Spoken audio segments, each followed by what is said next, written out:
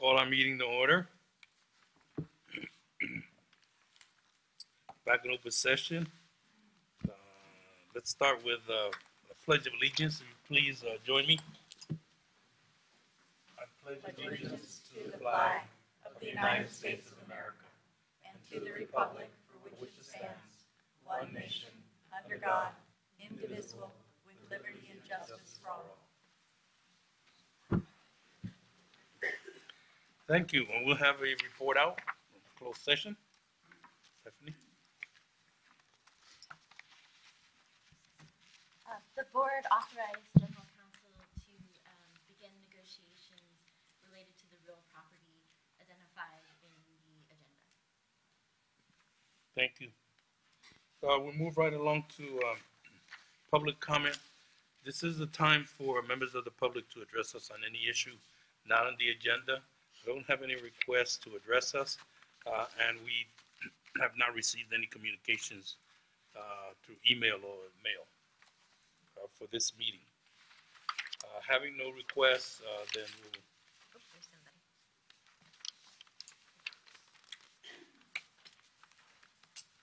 I need to fill it out still, so I'll give it to you after. Thank you. Good afternoon. I wish I was a little taller. Hi, I'm Osha Meserve, and I represent some of the Delta counties as well as many local interests. And rather than comment on specific agenda items, I just wanted to let you know that, we're still very concerned about this project. I see you have a lot of budget stuff in front of you later on, and I think we're very concerned about further investments in this project, which is not fully baked and not ready to go and has critical deficiencies in terms of its permitting and environmental review, and that's part of the feedback that DWR got at the Delta Stewardship Council, and why the consistency determination was withdrawn. And so I think that it is premature to be investing your ratepayer funds into this project, which does not work and which also crushes Delta communities and counties. And so I would ask you to really think about, why are you moving forward with this project right now in this way? There's going to continue to be a lot of opposition. This will not solve any water wars. It would just continue them. And I think there is a willingness to discuss ways to meet everyone's needs, and I think we're all willing to have that discussion, but we can't have it while the tunnels are being threatened on the Delta communities. Thank you. Thank you. We'll move right along to approval of the minutes of November 15th meeting. I'll move approval. Second. Second. President Motion. Estromera, if I Yes. might note, we have two sets of minutes. Oh, yes. I started with the November 15th. They're both November 15th. Yeah, and approve both. Oh, we have, okay. Yeah, the special meeting ahead of time. Okay. And the second? Second, also. Include them? Okay. Any questions, discussions? Those for motions, say aye. Aye. Aye. Opposed, say no. I'm going to abstain because I had to skip out on the one meeting. Okay. Move right along then to the consent calendar. We have no items today. Discussion items, the first thing, consider approving budget revision for 2018-19. Thank you, President Estromera. In your board packet, there is a board memo for you discussing this item, but I do also have a brief presentation.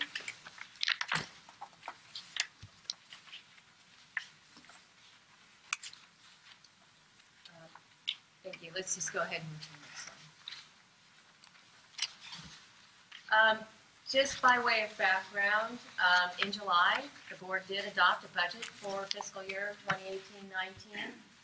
Included in that budget were strategic objectives that included basically establishing the design and construction authority, getting the executive office set up, developing the support management office, and getting other key program areas set up. And then, as we've said actually several times today, just starting off on some critical path items and some long lead time activities that don't involve construction per se, but are necessary so we can get the groundwork done for that construction activity. Nothing about that's changed. Those are still the same objectives. Basically what we're proposing is simply to revise the expenditure plan that aligns more closely to the current pace of expected work.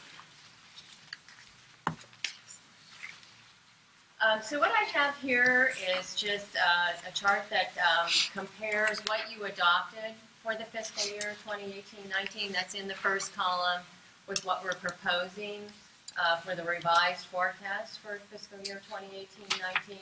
And just to be clear, the items that are in the first column, they have been restated so that they are consistent with the budget structure that's prescribed in the joint exercise of powers agreement between DWR and the JPA.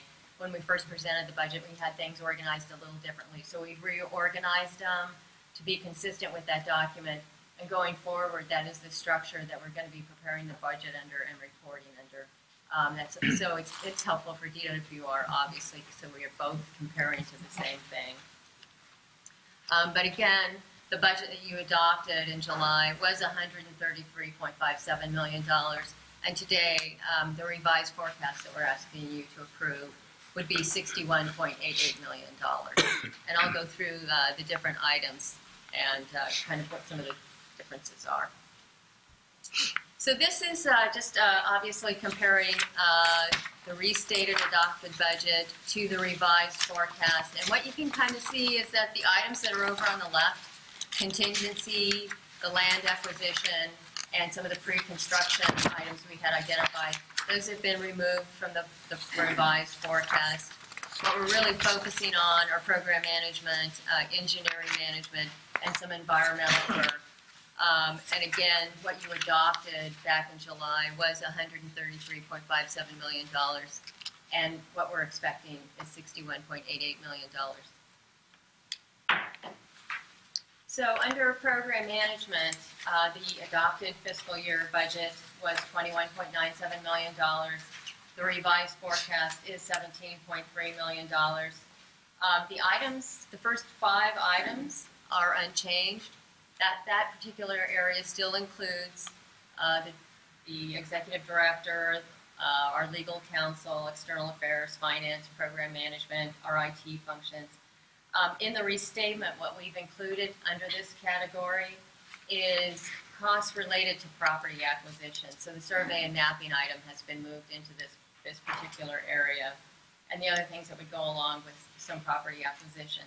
The cost of property itself is going to be a standalone item. So those items were moved in here.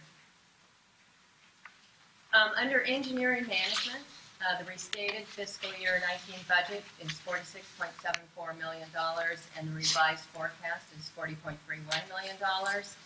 Again, the first 3 items were in the original budget that you adopted for this particular area, but what we've added in here now to be consistent with the JEPA is the activities associated with utilities, and then there was a very small design item for tunnel and shafts that we've added into this engineering management that was in other areas. Finally, environmental, what you adopted was $6.19 million, and the revised forecast is $4.27 million. None of those items have changed. There's no change to the activities. It's just at a lower level of effort.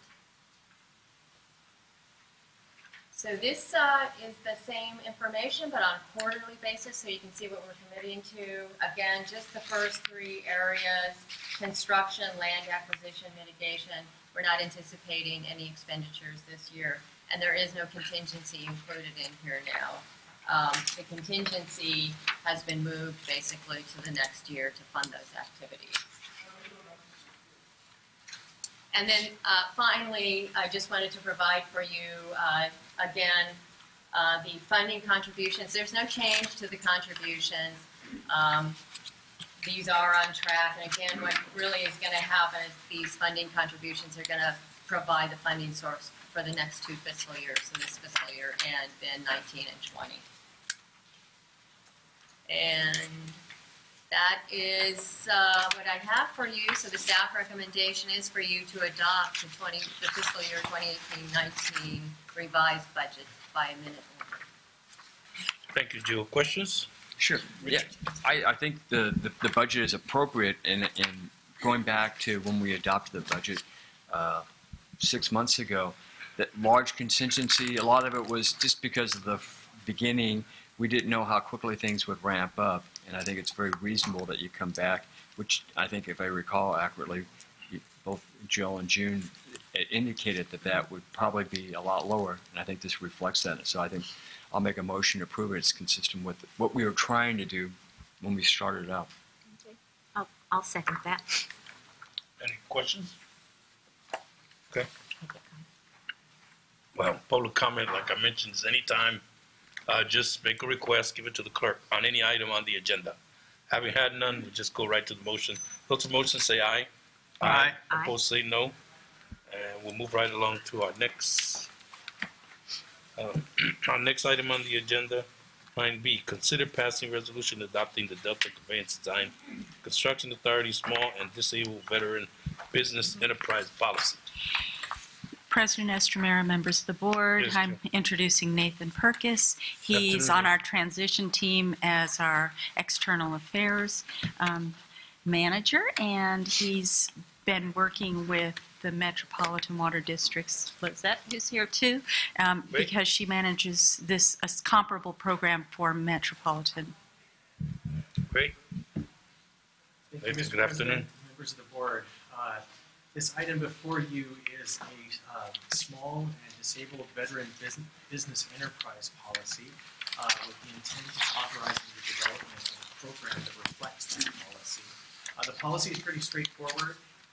It does four things. It has a goal to pursue small business enterprise participation of 25%, a goal to pursue disabled veteran business enterprise participation of 3%, a goal also to monitor compliance and report annually on the activities, and also to educate the public about contracting opportunities through website, social media, community outreach, and workshop programs.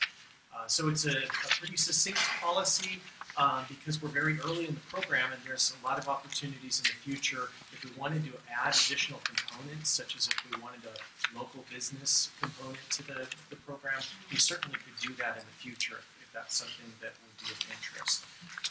So we have had some public interest in this policy, so we did want to share a little bit of comparative information about this policy versus other types of policies that are out there. Can you go to the first slide, please? Yes, that one. So you'll see this is just a comparison, simple comparison of some of the different programs that are out there. And 25% and 3% goal is something that both the state of California does. Metropolitan has a 25% small business goal, but they also work their disabled veteran policy within the small business goal. High-speed rail actually has a 30% small business goal. Again, in the future, if we want to up the goal, if we see that that's something that might work out, it's something to consider for the future. So it's very comparable with other goals. We also wanted to address the issue that there was some discussion about a requirement versus a goal. So the next slide, I wanted to just point out that Metropolitan has had a goal since 2003. Has met that 25% margin just with a goal without a requirement. We think that having a goal offers the flexibility within different contracts. If we have a contract that has highly specialized work, it really offers us the opportunity to make sure we keep the work on time and then we meet the goals in other ways. And so we think these are very doable goals, and California Water Fix is going to be a really big project, and this is a great opportunity for us not to just provide reliability benefits, but also community benefits of other kinds for small business and disabled veteran businesses. So with that, we'd ask for your support, and Lizette and I are here to answer any questions you might have. Thank you, Nathan. Questions? I just want to comment, I like the idea of having goals because sometimes you do need that flexibility, and as you said, we can possibly make it up in other areas. I like the fact that we have a high percentage goal. No, obviously, both Steve and I at Metropolitan, we've been very proud of the staff's work on this. We get presentations on a quarterly basis about some of the outreach and the efforts made to get both veterans and small businesses involved in all facets of contracting work. And I think we would expect the DCA to pursue those types of activities too. Sure. And one of the things that we are hoping is that it provides lots of opportunities for folks who could benefit from it.